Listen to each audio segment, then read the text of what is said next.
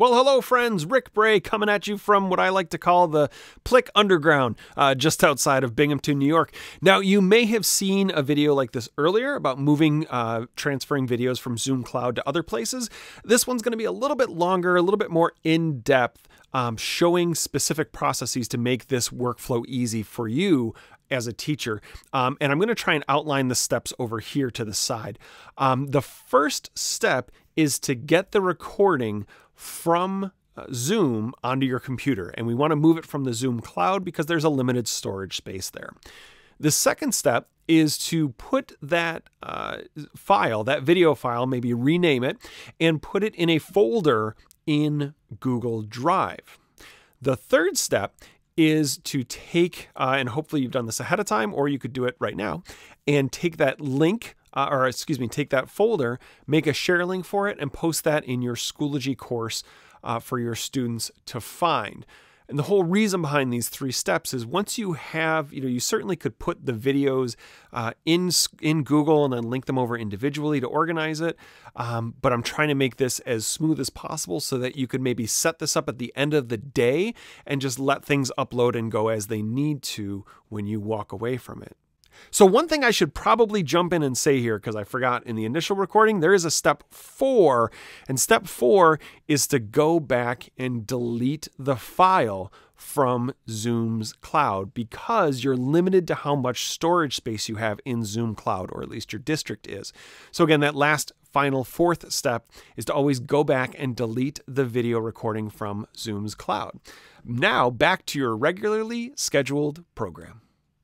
So with that being said, let's dive into this process, and it all starts here in Zoom.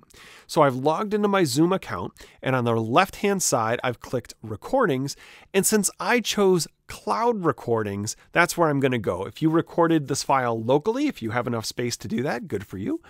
You could skip this step. But I'm going to look at my cloud recordings, and I'm going to head down to one that I know works. And I'm thinking this here, using Pear Deck for distance learning. When you go in and look at these files, like we talked about in a previous video, and I'll put a card up here in the top so you can go back and look at it. There's lots of different recordings that are made.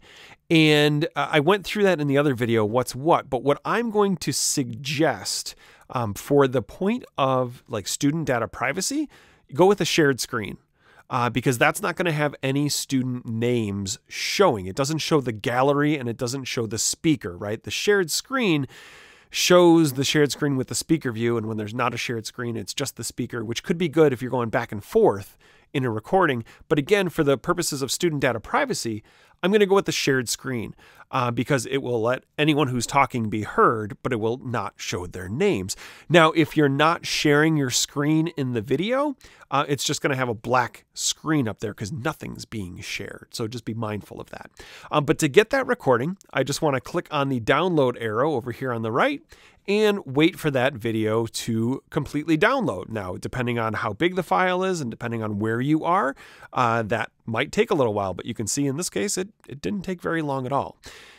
Now, what I'm going to do is kind of a in between step 1 and step 2 is I'm going to go get this file. So I'm going to say show it, and I'm going to rename it because at least on my Mac, this is how the files get named. I've seen sometimes on Windows, it names it like Zoom_0. So they're all going to be called that. So what I would suggest doing is renaming this file with the date of the lecture that you're giving or the lesson that you're giving or what the topic is, something so that you know and your students know. I'm really thinking this would maybe be the date that I taught, like what lesson date this was so it can be organized for the future. So if it's today, I'm going to call it 8 November 2020. Perfect. And I'm good to go. All right, so that's step 1. Step 2 is to head over to Google Drive. And once you've set up this folder once, you don't have to set it up anymore. But I'm going to make a new folder, right? And I'm going to call it, we'll just pretend this is like my chemistry course, right? So maybe I'm going to call it Regents Chemistry Recorded Lessons. And I'm going to create that folder. If I have already created that folder, I just want to go into that folder and I want to put my lesson there, right? I want to put it there. So with just about anything. I could come here and I could drag it over, and you'll notice it does say drop files to instantly upload them. So I let go and boop, they get uploaded. I could also do like new file upload and go find it, just like you are attaching a file to an email. Now, again, this process could take a little while depending on how big the recording is and what your network speed is looking like. The last step to really make this work is to, I'm going to come up here and click on the folder name and select share. And you have a little bit of an option here. I'm going to change this because I do everything as anyone with the link. And again, in case you need to see that again, from here, I said share, and I'm going to click here and say anyone with the link can view. If you're putting this in Schoology, there's a good chance that your students are the one logging into it. So you could possibly have it inside their domain, but like maybe if a parent is looking at it, they're not inside your domain if they're going through parent access. So it's up to you. Anyone with the link will guarantee access, but again, personal preference for you on that one. But I'm going to now copy this link. And I guess this is technically my third step. I'm going to head over to a course I have in Schoology, if this was my real course. And I could either say add, and I'm going to add a link, or if I wanted to add it somewhere specifically, I could maybe at the top of the list, I could hover my mouse on these lines between items, and you'll notice the line turns a dotted, dashed rather, green line with a little plus on the side. That lets me build right there. And I'm going to select a link, because this is a link I'm putting in here. And I'm going to paste my link up top.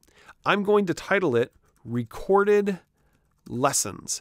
And I'm going to have it display in a new window just to be safe. I want to do that with all my links. I'm going to have it published. That's great. Life is good. Boop. And I'm going to click that there. Okay. Now, in theory, right, these are all the steps that you have to do, but some of them you only have to do once. Namely, step 3, this adding it to Schoology, I only have to do this once. Because when I put this here, right, what you'll notice is it takes my students right to that folder that I shared with them where all of the lessons will be listed. And if I wanted to, I could make a folder for each unit or a folder for each week. I'm going to come back up so you can see me. There we go. So I could make a folder for each week, each unit, whatever the case may be. Sorry, had to sneeze. So I could break it up if I want, or I could just have all the folders there. So reviewing these steps again, really what I would suggest is before you have anything, create that folder in Google Drive, share that folder so that anyone with the link can view it, and put that link in your Schoology course labeled something like Recorded Lessons. Once that process is done, you don't have to do that again. Certainly you have to copy it for your other courses, but you could use the same folder if it's the same material. And again, once that's done, you don't have to come back to it. At that point, what happens is you go to Zoom, you download the video, and sorry, I just thought of something. You download the video, take that video and put it into your Google Drive folder. That's the process that could take a while. But once you set it to upload to that folder, you're done. You don't have to do anything else. The link you gave your students, it will take them to that updated folder where all of the new content will be. Now, the fourth step, and I forgot to mention this in the beginning, so you probably already saw, I kind of cut myself back in and said there's a fourth step. The fourth step is to head back to Zoom and delete the recording from Zoom, because otherwise you're still using up data space. So to do that, I'm going to head back into Zoom right here, and I'm going to head back to my recordings. And once I'm there, I can, and it loads, there we go. I can click on an example and say delete selected recording. I don't delete all would be if there was like a lot of them. I don't think I want to do that. I don't want to delete all of them. I could select a couple and delete those 2. Because again, you're limited, your district is limited by how much file space you have to store, how much storage space you have in Zoom. So deleting the recordings when you're done is pretty darn important. So again, just one quick recap looking at it. First step is to download the file from Zoom. Second step is to put that file, that recording, in your Google Drive folder, and then you should be all set, assuming step 3, you put that folder as a share so that anyone with the link can view. You put that in Schoology. And then step 4, always go back and delete that file from Zoom's cloud. So that's it. Again, I know it's a little bit more in-depth video, but I hope that helped you out. As always, if you have any questions, you're more than welcome to reach out to me through our booking page. And thank you very much for watching. Keep up the great work. Take care.